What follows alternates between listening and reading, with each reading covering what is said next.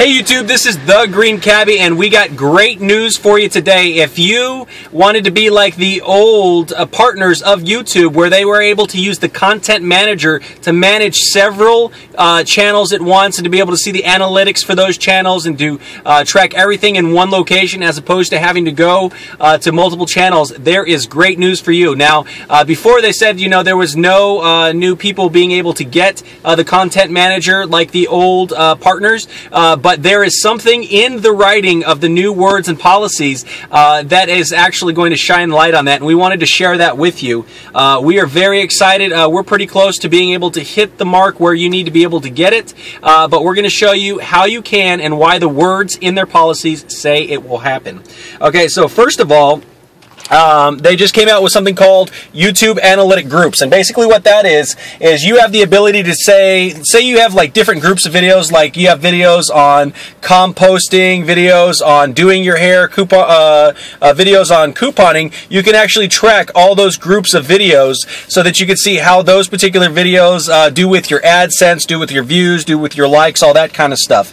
And so basically that's pretty awesome. So, and down here it says you can do up to 200 videos or 200 channels, okay, in one group. And so basically you can have all of your channels under one group. Now, if you do not have the YouTube Content Manager, the CMS Manager, you do not have the ability to track channels, okay? But right here it says, say, you can do 200 videos or 200 channels. Now, what it says here is, in order to create channel groups, you have to have several channels rolled up under your content owner or CMS account, so your content manager, okay? And when you have that, you toggled it down on the top right, and it'll actually pop down the content owner. Now, so that's the first thing. So you are able to do it if you have the content manager with your several channels rolled into there, okay? So this is where the fun part gets in.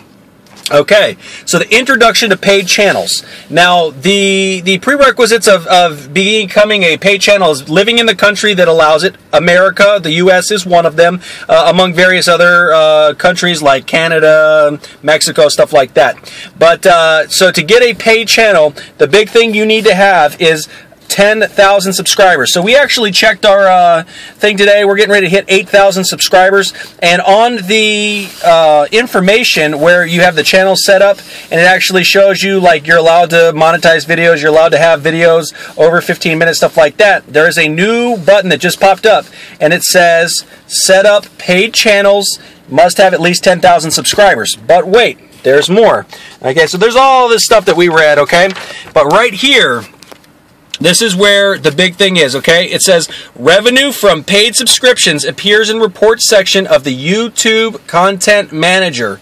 Paid channel revenue does not appear in the YouTube Analytics at this time. So that means if you get a paid channel with at least 10,000 subscribers, then you have the ability to get the YouTube Content Manager, the CMS Manager, and you don't have to be one of the old partners anymore. So that is a big, wonderful thumbs up, because I know we've got a couple channels and it sucks having to go to multiple channels and trying to track down your information. Now you will be able to do it. If you set up a paid channel, they will give you the YouTube Content Manager, and you can track all your channels and your groups all in one. So that's amazing. Thank you, YouTube, for sharing that with us. Also, they have something new. It's called FINDER. Now, this is free to everyone. You can actually put together an ad for your channel, and YouTube will get out there and promote it to people who would probably like it. I guess maybe it's going to be based on keywords or whatever.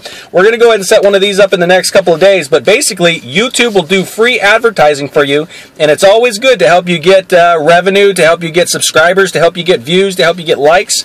So, FINDER, you can actually set up an ad, and they will promote you for free, no charge. That's always good. And one other tip and trick that we wanted to share with you is that you want to set up a channel trailer on your channel.